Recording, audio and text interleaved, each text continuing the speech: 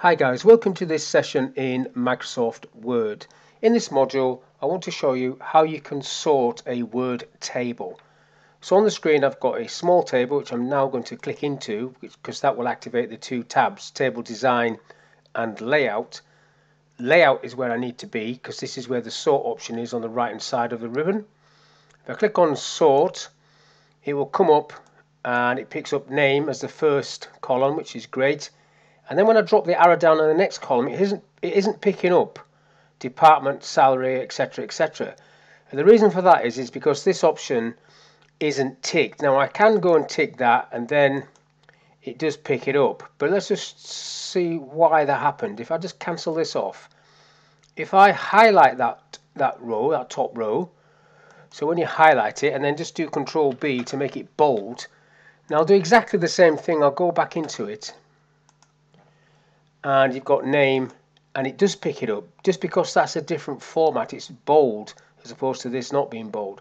So in this first example I want to sort by name, and then if there's two names the same, you then go to the next option. So next option, let's go for department, and then by salary. So I'll do a three sort of step sort.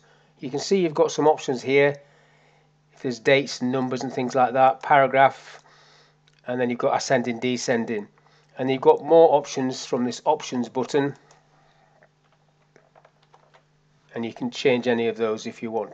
Just cancel that for a minute. So this is all I want to do, and I click OK, and then it's put angry into the top, and so on and so on.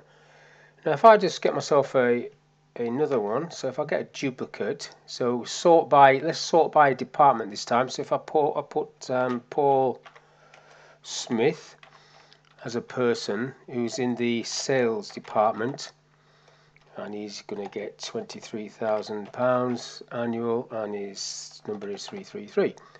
So now let's do that again, but this time we'll sort by the sales department, or department should I say, and then by name, and then by salary. Let's see what happens now.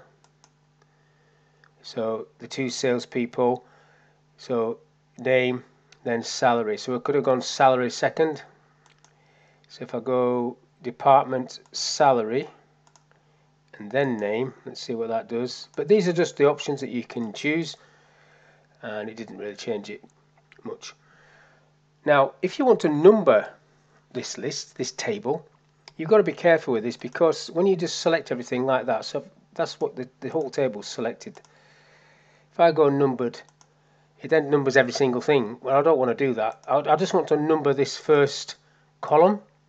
So if I just highlight the first column and select number, it just does the number like so. And then if I want to move these around, so let's move Paul up one, it just renumbers. Paul Smith is now number 2. So if I do Steve Saxton at the bottom and put him to the top, Steve Saxton's number 1, and it automatically just renumbers within that list. So that's how you can create a numbered list. So you can manually change things even without a numbered list on there. If I just highlight this and take it off, and then want to move somebody that's, say it's not a sort that you want alphabetically, A to Z or something like that, and it's not numeric, you just want it by department, but you want, say, retail, or everybody in the sales department, you want to be at the top. So you can just manually move them to the top.